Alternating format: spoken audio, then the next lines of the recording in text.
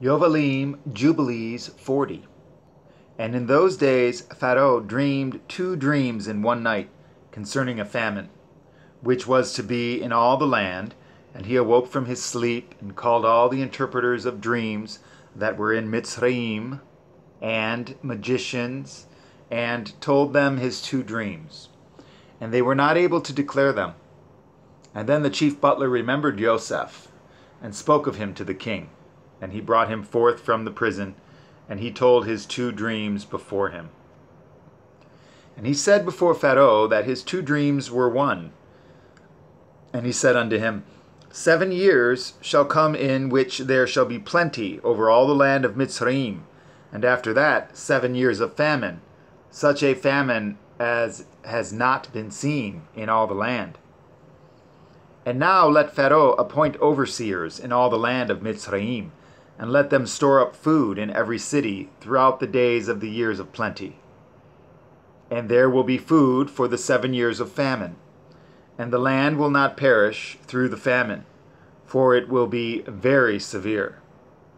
And Yahuwah gave Joseph favor and mercy in the eyes of Pharaoh, and Pharaoh said unto his servants, We shall not find such a wise and discreet man as this man, for the Ruach Yahuwah is with him.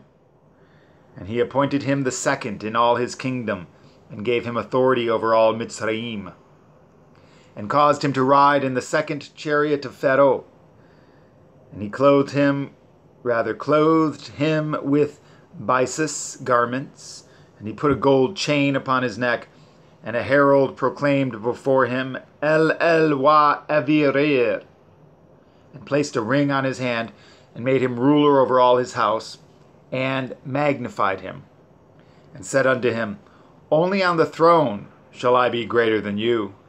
And Joseph ruled over all the land of Mitzrayim, and all the princes of Pharaoh, and all his servants, and all who did the king's business loved him, for he walked in uprightness, for he was without pride and arrogance, and he had no respect of persons, and did not accept gifts, but he judged in uprightness all the people of the land.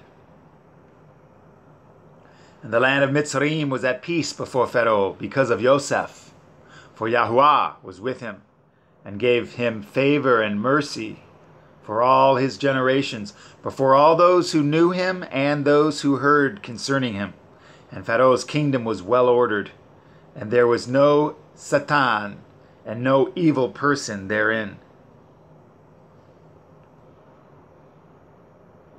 And the king called Joseph's name Sophanat Paneach, and gave Joseph to be his woman, the daughter of Potiphar, the daughter of the priest of On, the chief cook.